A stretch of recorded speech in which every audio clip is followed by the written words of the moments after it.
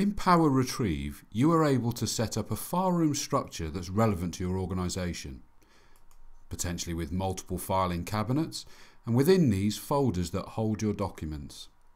Additional depth can be created if required also.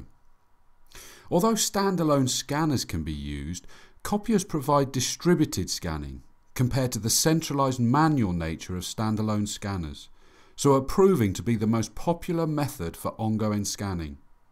You simply walk to your nearest copier, press scan, select the button on the touch screen with the name of the folder you wish to scan to, and that is the end of your effort. PowerRetrieve automatically collects the scanned images, files them into that folder, and indexes the entire printed content on every page. This means you can find the proverbial needle in a haystack no matter where it appears within the document or stack of documents, based on the information that is known or critical at that time. Even if you don't retrieve very often, the removal of that need to manually index or rename every document provides significant benefits. If I wanted to find a delivery note, I simply tick in the box of that folder, type in the number of the delivery note that I require, 97293. I search for it and it instantly finds me delivery note number 97293. You see that the software also highlights on the image where it has found that information. So literally somebody has scanned this in and I've been able to find it based on that number.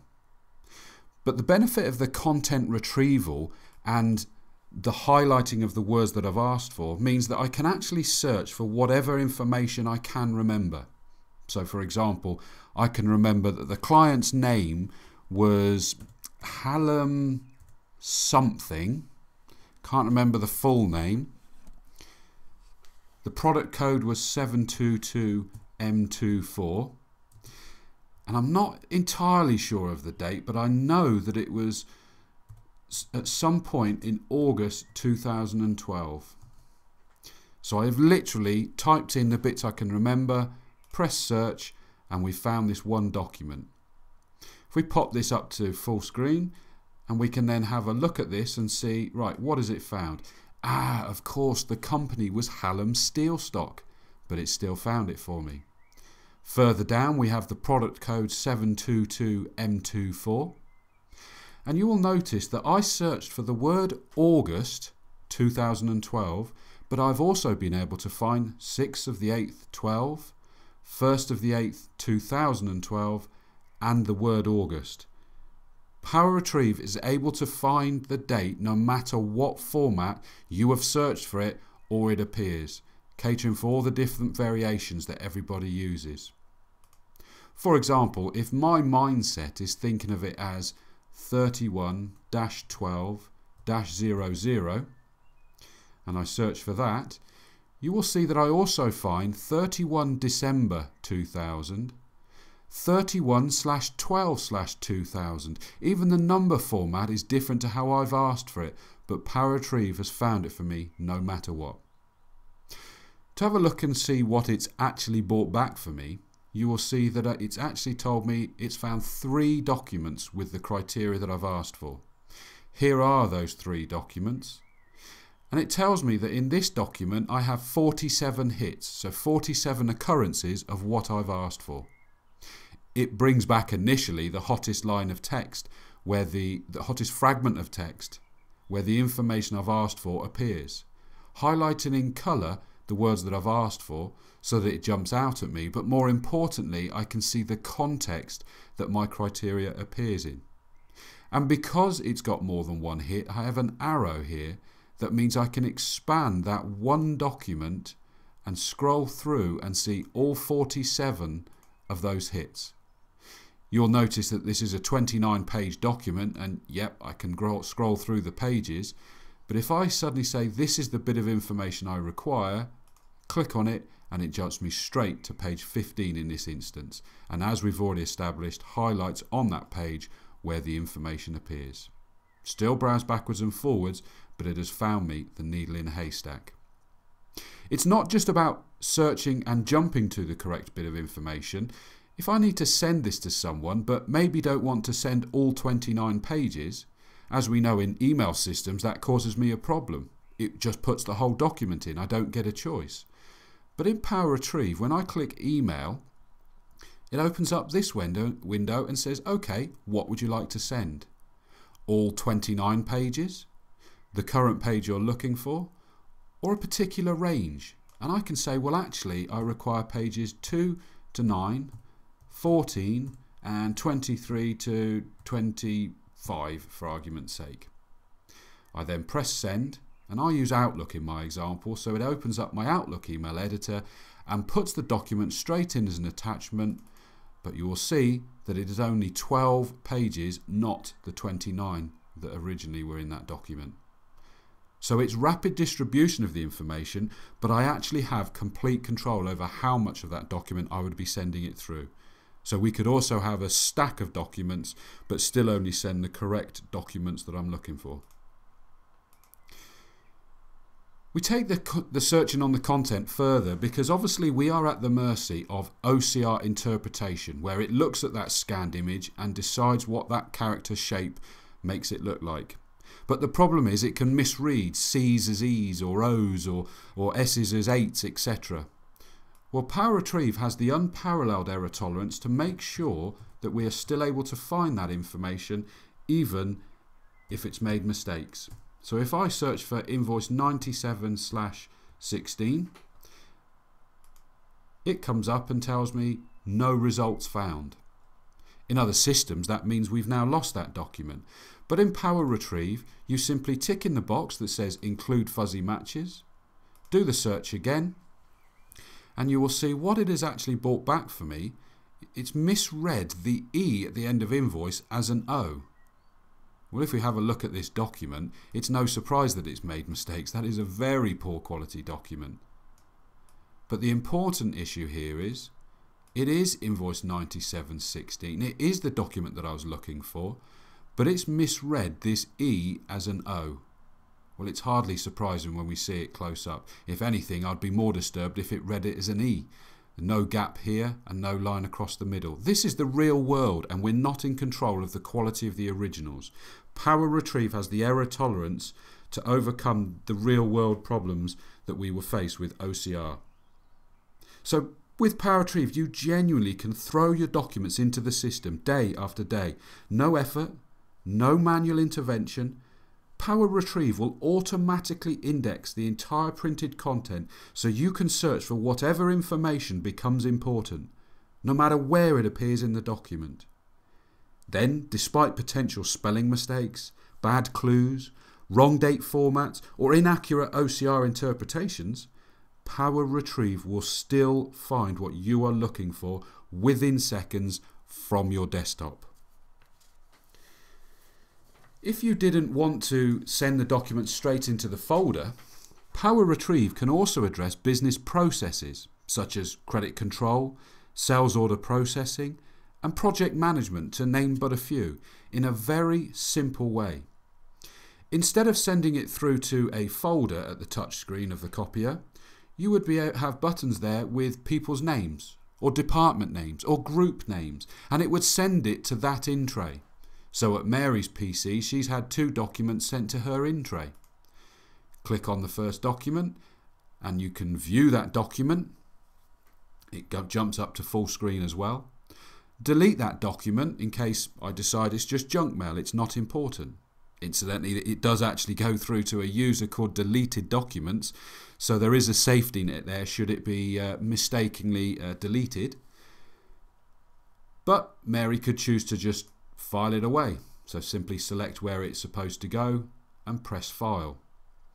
Or to address business processes, it could actually be selecting a colleague or another department to send that document to.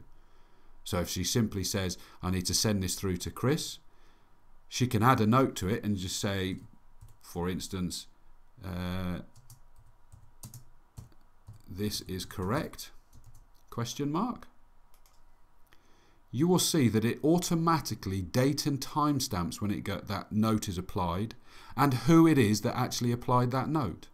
So when Chris receives that document, not only will he be able to see the document, but when it was stamped and by who for this note that was attached. So the instructions are there. So Chris could choose to add another note and say, yes, it's absolutely fine, Mary, you could, for this time, because we had to do X, Y, and Z. What we're also able to do is set up flags for you with whatever definition is relevant to your organisation against these different colours. So a simple example here is that maybe Chris says invoice authorised, tick, and sends it back with the confirmation in a note that it's correct, etc. So Mary then files it away. It also logs who applied that flag and when, so you're in control that it's the right people that, for example, are authorising that document. Those flags are also searchable. So if we, for instance, sticking with a simple credit control example, say, can you show me all invoices that have been authorised where the project has been completed but we've not yet received payment? Do a search and it just brings me back 2 documents that have only got the 2 flags on them. So I now set about chasing payment for these 2 flags. I now secured payment for this document. I now am able to click edit because my login allows me to do so. And I simply tick payment received, update. And of course I can add a note to explain how they've paid, why they've paid, etc. And there may already be a sequence of notes here explaining why they haven't paid to date. Now that was just a simple credit control example. Because these definitions can be anything that's relevant to your organisation, that is why we're addressing a whole plethora of business processes around the country. Whilst we're in this window, also worth pointing out that we have annotation tools available to us as well. So I can actually put a post-it note on that document. Also we've got something called call out where I can draw attention to part of a document or a drawing, etc. The information in these annotations are also searchable at the same time as searching on the content. So if someone puts a post-it note on there with some important information, I would find it based on that information as well. I've also got the ability to highlight certain areas of text, or conversely I can black over areas of text. We've also got a sequence of predetermined stamps that can be applied to these documents. So for example, this has been approved. It's not actually changing the document because I can say either show or hide those annotations. Equally, you may have noticed when I press the email button, we have the ability to include or not include the annotations when we're sending the documents as attachments. Equally, I can print with or without the annotations as well. And it doesn't stop there with the annotations, because instead of assuming that someone knows that there are annotations on documents, we bring their attention to it within the hit list. Now these 2 little symbols here, you will see that actually I've got a page stamp here. That tells me that there are notes associated with it. And this one here tells me that there are annotations on that document. So I can simply click on there. I then click the Notes tab and I will be able to see the entire history of notes applied to that document. In terms of annotations, great, they'll be able to see straight away that there is a post-it note on this document. But instead of then assuming that they're going to go flicking through the other pages to see if there are any others, we actually have an Annotations Tool Tab that tells me that there are other annotations. It also tells me who applied that annotation and when. It shows me here that David also highlighted a couple of parts on page 3. So they can simply click on that and it will jump them to page 3 and show them the parts that are highlighted. So there is intelligence with these annotations, makes it very, very useful. As well as scanned images, PowerRetrieve is able to manage your electronic documents as well. I have an example here of an Excel spreadsheet, and I know that by the symbol that we have here, as well as the file name. Everything is presented in PDF format in PowerRetrieve so that it's locked down, and in the properties it's date and timestamp when it goes in. I cannot make any changes to that document. The authorities are happy. However, we retain the original format as well, so that I can use this launch button that in this example it will open up Excel and a copy of that document. So I can now do whatever I wish to that document, but because it's a copy, I am not impacting the integrity of the original document. I cannot overwrite the original document in PowerRetrieve. I would save it as a new one and it would go in with today's date and time. So the best of both worlds, security to keep the authorities happy, but flexibility for that everyday use. We're also able to take emails into PowerRetrieve. I have an example here of an email from my Outlook system.